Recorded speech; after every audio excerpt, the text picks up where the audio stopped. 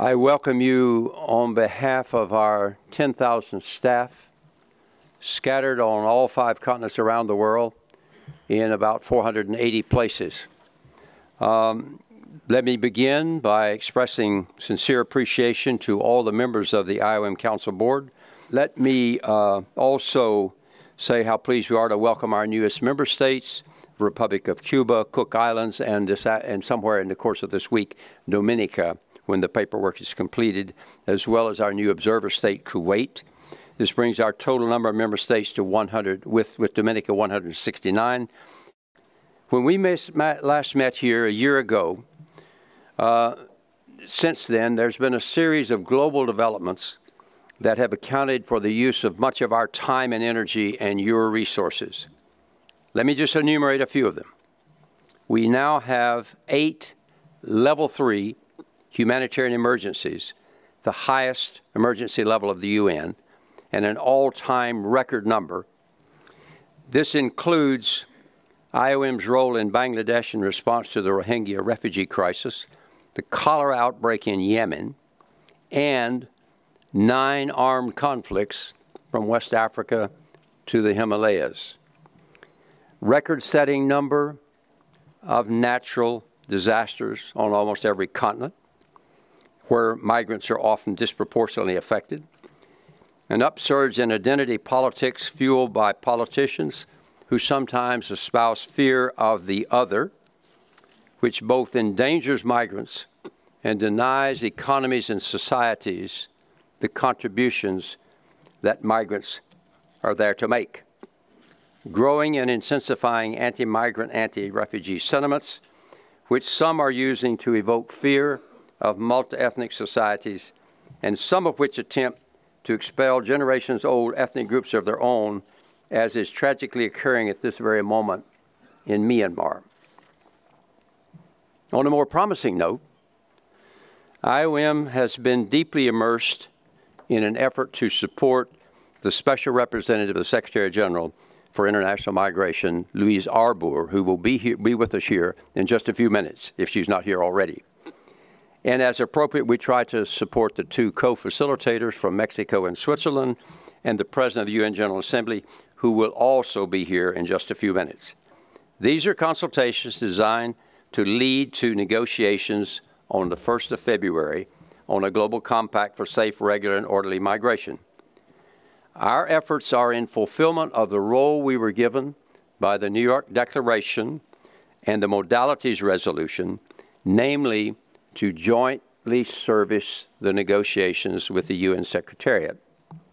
So in carrying out this responsibility, we've done a number of things, including providing staff to the Office of the SRSG, to the President of the General Assembly, participation in the drafting of the papers for the 6 informal thematic consultations, and through our network of offices around the world, we have strongly encouraged national consultations, and many, many countries have done this. We've also engaged an independent full-time civil society consultant to ensure that civil society's voice is heard. We've held a global meeting here of all 21 regional consultative processes. We turned the International Dialogue on Migration into a discussion of the Global Compact, April in New York, July in Geneva, and we brought together 35 of the world's leading scholars to give us their best thinking on migration.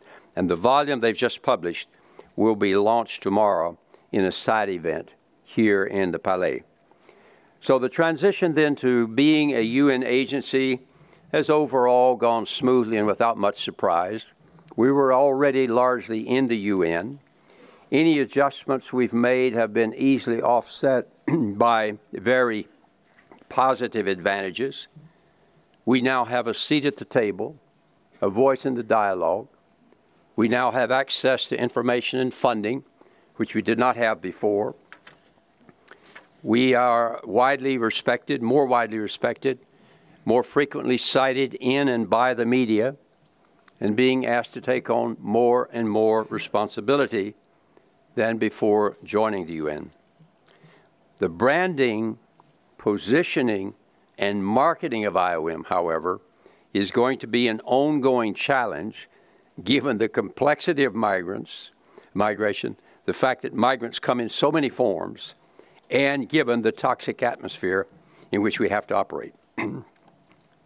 In all of these regards, your decision as member states to keep these two member state working groups going on, the UN and the other one on the budget, has proved to be very prudent, and I thank you for that. It's come increasingly clear to me that IOM is coming into its own as an organization. The one characteristic that perhaps most accurately describes where IOM is today, it is that of growth. And you will see it on the charts coming up on your screen here. We've grown in every area. Phenomenal growth in number of projects, number of staff, number of member states, all reflected in a global and continuing expansion. We are currently within the UN system, number 5 in terms of staff, number 8 in terms of budget, and I think most proudly, number 1 in terms of feet on the ground. We have 97% of our staff in the field, not here in Geneva. We want to keep it that way. We're also very proud of our business model, whereby our administrative costs always remain consistently around 3 to 4% of our budget. And that, I think, is a proper use of your hard-earned resources. Also, as we grow, we are assiduously and with purpose consolidating by adding structure and architecture to IOM. For example, a quantum leap in training and career development, but still far too little. An entire series of meetings of thematic resettlement, return, media, resource, and other specialists to build communities of interest and overall esprit de corps. Regular meetings of our management and policy committees. The rotation program that I initiated in 2008 is now firmly implanted in the minds of everybody as part of one's career and working to the advantage of both organization and individual. Our biannual chiefs of mission meeting, and in the off years, the alternate years, senior management retreats are working well. We're still determined to achieve our policy objective of gender and geographic balance. We've made some progress. The trend is positive, but I must admit we're still far, far away from our goal. We'll need your help on that and your prodding. Keep the pressure on us. Finally, a couple of frontier issues for the future. Number 1, post-Global Compact follow-up. What sort of mechanism will be required to ensure implementation of the shared responsibilities to which I hope that we will agree in December of 2018? How can IOM be helpful in the post-Global Compact period? Second area, policy. We've been producing large volumes of policy for many, many years, especially in recent times. But the stereotype of IOM is still that we are primarily an operational agency. We can act, but we can't think. Far from the truth, but we have to continue to show that we are a policy organization. It's an outdated image. Our policy development capacity is perhaps too little known publicly. So what we have to do, in my view, is to start planting the seeds that will make it clear we are also a policy organization, probably starting with the establishment of a policy unit within the Office of the Director General that could become eventually a department for policy planning, depending on what the new administration would want. Data and trends analysis. In the same vein, IOM intends to ensure that we become and remain a major source for migration statistics and analysis thereof. The creation of our displacement tracking matrix, now used throughout the world and by many UN agencies. The establishment in 2015 of the Global Migration Data Analysis Center in Berlin, with the German government's assistance, and the creation of our internal data steering group, all designed to demonstrate our policy capacity as a leading migration data source. Thank you for the technical assistance. Very good. Timely. Structural reform. It's now nearly a decade since I initiated the last structural reform upon assuming mandate in 2008. This has led to the creation of 9 adequately staffed and resourced regional offices, thematic specialists on a range of migration aspects, management and policy committees, 4 headquarters departments, and senior regional advisors. A review of the structure was undertaken in 2014, found to be working more or less as we thought it should be working.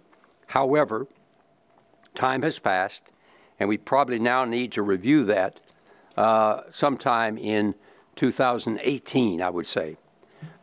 Two more final points, and I'll close. The final point is the Secretary General's reform program. As you know, he's looking at serious reforms in 3 areas: peace and security, development, and management. All 3, to one degree or another, have implications for your organization. We will be following those very closely, and I have had briefings both in a 2-day retreat led by the Secretary General in New York, and I've had 4 or 5 hours of briefing by the Deputy Secretary General here in Geneva, and I will continue to keep you informed about these reforms through the IOM-UN working group and the implications of those reforms for our operations. One final point, and I will close. The vast majority, this is the question of a renewed focus on internally displaced persons, IDPs. They're not in either compact, neither the compact for refugees or migrants. They're absent.